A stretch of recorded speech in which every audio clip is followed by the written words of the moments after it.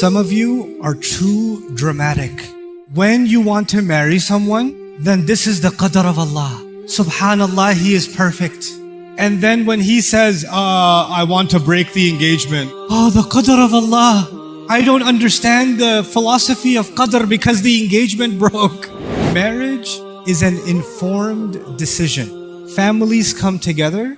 You do the best you can to understand if this is a good decision. And it's like any other decision. All the other decisions are your responsibility. Marriage, qadr of Allah. Where did you get this idea from? Make an informed decision. Learn about the person you're trying to marry. Understand if you have a personality that will work with each other. The one thing I will tell you about marriage that people don't pay attention to. I want to marry her because I love her. Shut up. Allah mentioned one thing about marriage that is on top. Number one. Everything else is later. وَمِنْ آيَاتِهِ أَنْ خَلَقَ لَكُم مِّنْ أَنفُسِكُمْ أَزْوَاجًا لِتَسْكُنُوا إِلَيْهَا. He said He made you into spouses for the purpose that you could find peace. And then 2 and 3. وَجَعَلَ بَيْنَكُمْ مَوَدَّةً وَرَحْمَةً. That's 2 and 3. Number 1 is peace. Now, what does that mean? Sometimes you can love someone without respecting them. You can love someone without being honest to them. You can love someone without caring for them properly. You can love someone but hate their family.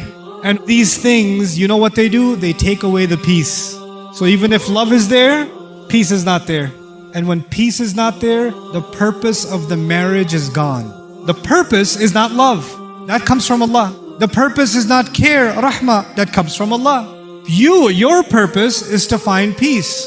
So when you're looking for a spouse, you're asking yourself, what is it that makes me peaceful?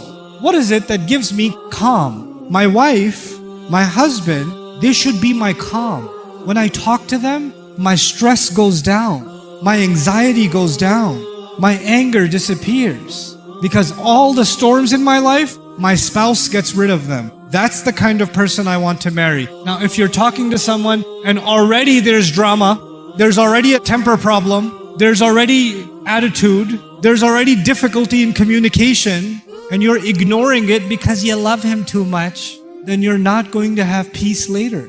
And young men and women, when you get married, the most important conversation is going to be, what gives you peace? Tell me. How can I give you that peace?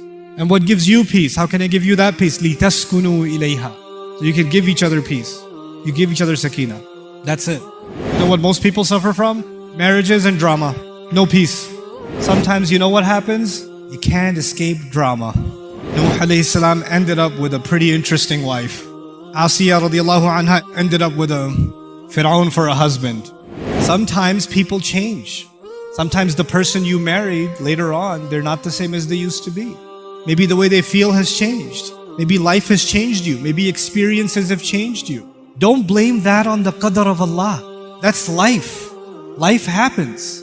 Our deen is beautiful. It gave us a way to understand the marriage relationship. Young men, stay out of trouble. Stay in good company. Stay purposeful. Young women, stop having anxiety. Who's going to marry me? When am I going to get married? When is the qadr of Allah going to come? Stop. When you live a purposeful life, when you accomplish purpose and you live that way, then good people of purpose will come in your life. You won't have to look for that spouse will look for you.